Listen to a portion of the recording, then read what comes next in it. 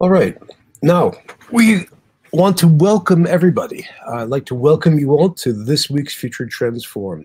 This is a special forum for a couple of reasons, and I'm delighted to see all of you here. To begin with, I'd like to say, join me in congratulating us on celebrating 4 years of the Future Trends Forum. We started this off in 2016. We've had more than 200 programs since.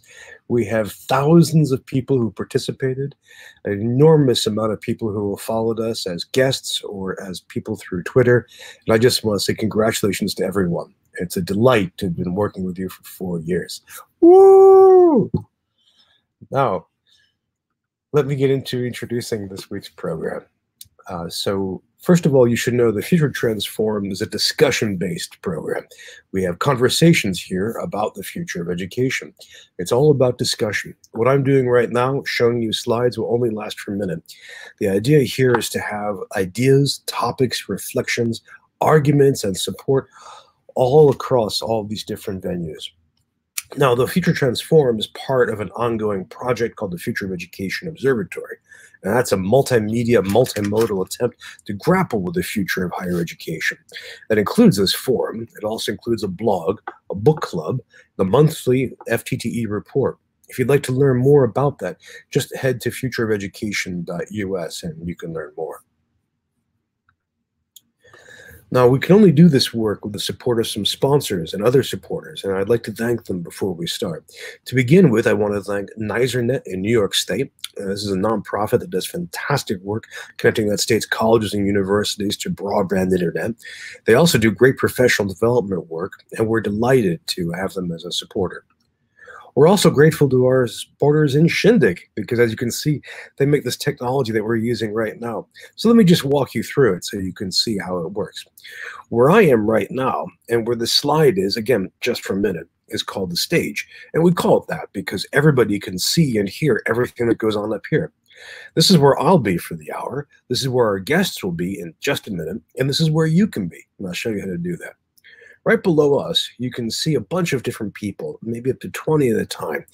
Each of them is represented by a single image, and it may be a video feed, so you can see Roxanne Riskin, or you may be a photo or a silhouette like Christine Wolf. Each of those represents one person, maybe a couple more, signing in from somewhere on the Earth's surface. Now, that group will move and change as we go along. And if you want to have contact, personal contact with anyone in that group, just double click on them and you'll have a few options for that. But how can we have this discussion that I was talking about? Look at the bottom of the screen. You'll see a few different buttons lined up. One of them is a chat box. And if you press that, you'll have be able to chat with everybody who's here. So if you haven't done that already, just click on the text chat and say hello to everybody who is here. Say hi and say where you're from. So you can say, for example, what state you're in or what country. Now, if you want to talk to everybody else, there are two major options to know about. First, you'll see a question mark, and next to that, you'll see a raised hand. If you press the question mark, you'll be able to type in a text question, and I'll read that out loud for everybody to hear, and then I'll flash it on the screen so everyone can see it as well. That's pretty effective. People often do that if they're having bandwidth issues, or if they are in a hurry, or if they aren't in a place where they can actually speak out loud. But if you have video, if you're in a place where you can do that, press the raised hand button. That tells us that you want to join us up here on stage. And that's pretty nifty because then everyone can see and hear you. You can have a face-to-face conversation. In fact, we can have up to 4 people here at a time. So we can have a kind of pop-up DIY panel of conversation. So if that's not enough, if you're a Twitter user and you want to use Twitter and tweet at us, please just use the hashtag FTTE or tweet at me, Brian Alexander, and we'll be glad to have your conversation there. So those are a few different ways to participate, in this conversation about the future of education. We're grateful to Shindig for making the technology available. We're also grateful to our supporters on Patreon. Patreon is a crowdfunding site where people collaboratively fund a project that's ongoing. In this case, they fund the Future Education Observatory and our work in it. So people contribute as little as $1 a month to keep all the machines running and the lights on. And I want to thank people who contribute even more. These folks here contribute more than $10 a month. Folks like Steve Ehrman, Trent Batson, Laura Armour, Colleen Carmy, Jeff McClurkin, Kristen Eshelman, Melissa Wu. They're really, really grateful people. We're grateful to them for being such great people. And you can join them. Just go to patreon.com/Brian Alexander.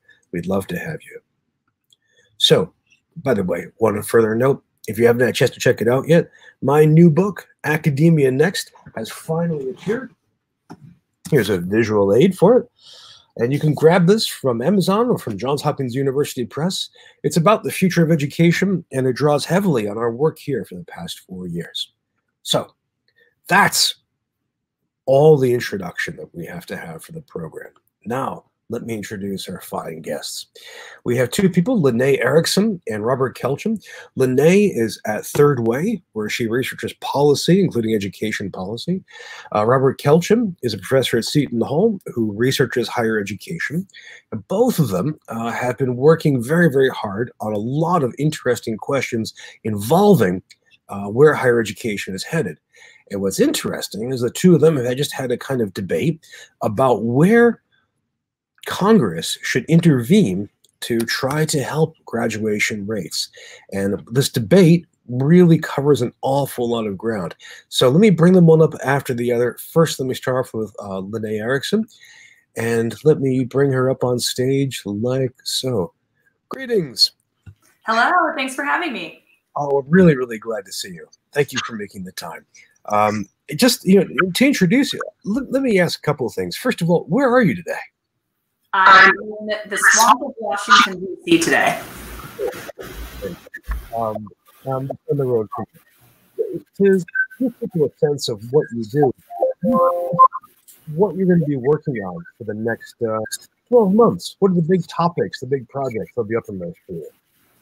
Well, I work on a whole variety of policy issues, including higher education. But in our higher ed work, we're really focused on trying to get Congress to pass federal policies that would improve student outcomes. We think that a lot of federal policy around higher education has focused on getting students into college, not necessarily getting them to successfully complete it or go on to the success that we hope that college promises. So maybe we'll see some actual movement this year. It's one of those issues that's a little less partisan than some of the others that I work on, like immigration or LGBT rights. And so I still have hope that Congress might act this year. Well, very good. Besides that enormous issue, what are some of the other policy issues that are most demanding of your attention for next year? Well, I'm spending a lot of time analyzing the 2020 race, first with the Democratic primary and then in the general election. So that's kind of all encompassing this week. Sure. And then I do work a lot on immigration reform and how we can talk about immigration in a way that brings Americans together rather than dividing them, which I think is what's happening in too many circles now. So I do a lot of public opinion research to try to understand how people think about immigration and how we could kind of move forward on that issue. Oh, fantastic.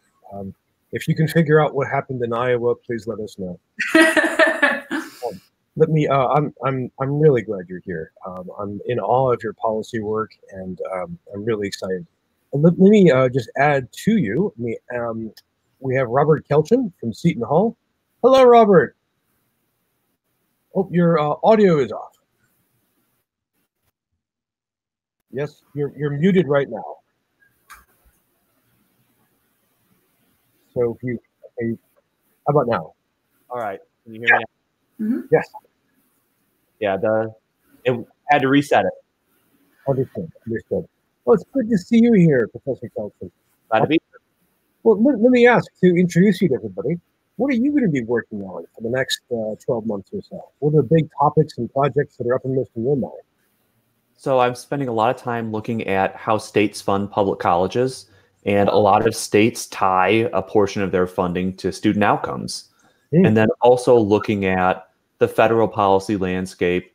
And one of the big things that's happening now is more information on outcomes at the program level, and thinking about what that might mean for future Higher Education Act reauthorization. Oh, excellent, excellent. When do you think we're going to get around to reauthorizing the Higher Education Act? Well, I was saying for years that I'd probably get tenure before that happened. I got tenure. So now I'm going to say I might retire before that happened, because I think we're looking at a few years still. Okay. Okay. Great. Well, your description of your work on state funding really feeds into this. Now, friends, if you haven't had a chance to read these articles, you can look in the bottom left-hand corner of the screen. There should be 2 buttons. I'll give you links to this. And if I could just, both of you wrote kind of a pro-con article about this idea of tying federal support to college and university graduation rates. If I just ask the 2 of you, how did this question arise? How, I mean, did the website approach you with this idea, or was this something that just you both came up with on your own? What's the backstory? For me, they definitely approached me. They said, we need somebody to write in defense of using completion rates. And of all of the kind of accountability policies that we work on, this is the one that has the fewest people that will go on record to defend it, I think. And so they came, you know, there's a lot of other folks who are out there on things like debt to earnings, you know, things like some version of cohort default rate or repayment rate, looking at outcomes in general. But completion is one that's pretty dicey. And so they asked me to jump into the fray, and I knew it might be that no one else would. So I decided to spend some time writing a 2,000-word essay on it. Which is terrific. Robert, how did you get involved in this then? Yeah, they asked me to write a piece on this, and usually whenever someone calls to write a piece or a reporter calls for a quote, they basically expect me to be the skeptic on everything. So that's the role that I end up playing here. Ha! Ha! Oh, that's interesting. Oh, that says so much. So it's interesting. So you get to be the skeptic, and Lene, you get to be the, if I remember rightly from your biographical page on the Third Way site, you get to weigh in gleefully on contentious topics. That's right. Oh, terrific. Friends, I have all kinds of questions for our 2 experts, but I want to make sure that you have time and comfort in asking your questions of these 2. So let me just ask a couple of quick ones just to get the ball rolling, to get the ideas out in the open. And then please either click the raised hand button to join us on stage, or type in the question mark button so that you can share some of your thoughts and comments. In fact, we had a slightly ironic one on Twitter right now, which, Robert, I think you in particular will appreciate. One person said, I would love to make it, but I got to do a bunch of attendance reporting to justify the support we get from the feds. Our good friend returned to Title IV. Mm-hmm. That faculty have to fill out, and staff have to fill out documents saying that students attended at some point during the semester after the ad drop date. Right. And good luck getting faculty to do this, because they don't understand why in most cases. That's really hard. Do you get to play that role at Seton Hall yourself? Yeah, I'm department chair, so I have to make sure that these things get done. But I mean, at least for me, I know why it's happening, so I do it. But it's hard to get people to do things that they don't understand why they're doing it. Well, let's dive into the why. And Lene, if I can start with you. Your article talks about the urgency of tying federal funding or some form of federal oversight to graduation rates, because you point out that on the one hand, our national goal seems to be to increase as much throughput through higher education as possible, to get as many students, as many people from America to graduate with some degree, you know, everything from associate's to PhD. But you point out that our graduation rates are actually abysmal. I think at one point you say we graduate that 10%, 15% of students actually succeed in graduating? Well, it's about 50% overall, but there are lots of federally funded universities that graduate 1 in 10 of the students that enter.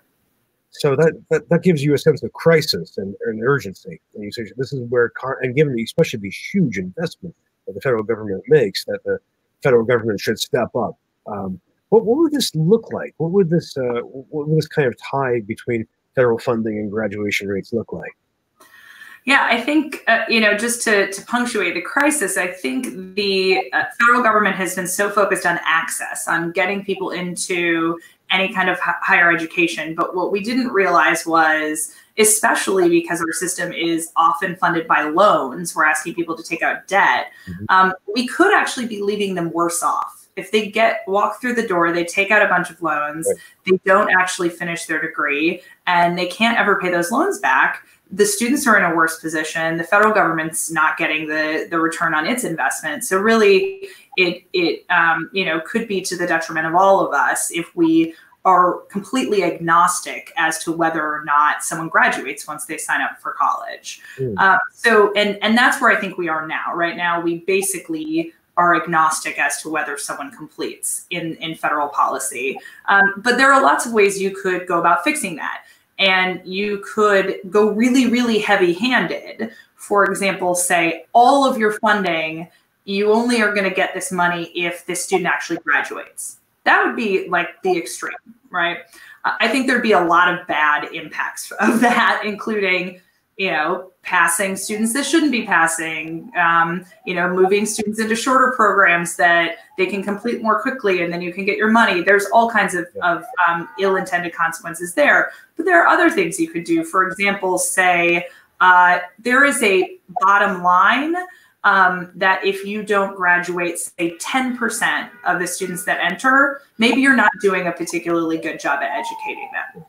And so, the federal government could say, let's look at ones that are below a really minimum rate of graduation. You could also say accreditors should look at this, because accreditors are supposed to be looking at a subjective lens for, is this school actually providing value to the student? And so it wouldn't need to be a bright line. They could take into account completion rates. Right now, they don't. And so, you could do something like that. You could also invest in some of these evidence-based programs that we've seen really increase in completion rates. So things like wraparound services, programs that are looking towards completion from the very first moment a student gets on campus. We could fund those programs more, and then that would in turn hopefully increase completion rates at the places that are serving the students we care the most about. So there's a whole range of policy options. I think some of them could be bad policies, and we need to make sure not to overcorrect, but that we should start thinking about what the options might be. Thank you. I really appreciate that. That's a whole set of menu options. Robert, you're the skeptic, and you're to be fair, your piece wasn't entitled "Why This Is a Bad Idea." Your piece was about this being a mixed policy, or so far the results have been mixed. Yeah. Do you want to dive into some of the problems as well as some of the ways this could work? Sure. So first thing, in response to Lene, that accreditors at least are starting to look at colleges with low graduation rates. The regional accreditors that get most traditional 4-year and 2-year colleges do put more scrutiny on colleges with graduation rates below 15 to 25%. So there is something happening there. It's pretty small. But my skepticism comes in that even if a portion of funding is tied directly to outcomes, evidence from these state policies shows that colleges are trying to do things like restrict access to college or get people into shorter term programs. They may try to make programs easier, but that's something that's really hard to get at empirically. And the other issue here is there political will to close down low performing institutions? Because looking at the traditional graduation rates, some of the lowest performing institutions are community colleges where students come in and out or transfer to 4-year institutions. Also, minority serving institutions often have low completion rates. And there is no way that Congress has the political will to close down those types of institutions. Now, with that being said, is it possible to tie a small portion of federal funding to outcomes? Maybe. States have done this, and states have basically said the only way colleges are getting more money is if some is tied to student outcomes. But at the federal level, we just don't have that history yet. And that's why it's hard to make that kind of shift. I see what you mean. So it's tricky to do this. And the state experience so far doesn't exactly give us a lot of enthusiasm for it. Well, I would say, Robert said it this way, which is that the results are mixed. I mean, I think what we've seen from the states is there are lots of different ways to design incentives in this structure, and there are some that are very bad and have had bad outcomes. And, we can kind of see what's happening there. So, for example, we don't want to create a structure. We have, thank you. We have a comment from Jeff Alderson at MathWorks. It says, corollary to your question about federal incentives for data collection analytics, the federal program for state longitudinal data systems, giving money to states to link K-12 to higher education and workforce. And I think he needs to follow up with that. Jeff, if you want to add a second point to that. In fact, he actually wants to join us on stage. So, Jeff, let's see if we can get your camera working, and you can join us. Let's see. Jeff. Hey. So I was listening into this, to that discussion with bated breath a little bit, because part of my background in education technology is I was involved in setting up a lot of those state longitudinal data systems, and there was a lot of federal money that was thrown at that. And I don't know what the scorecard was. I think over 45 states eventually implemented some form of connection between K-12 higher ed and workforce, and I haven't heard a lot about that recently. There were a lot of federal agencies and campaigns like the Data Quality Campaign that sprung up to to try to get the word out about why you would link data sets to look at completion across these boundaries, these traditional boundaries.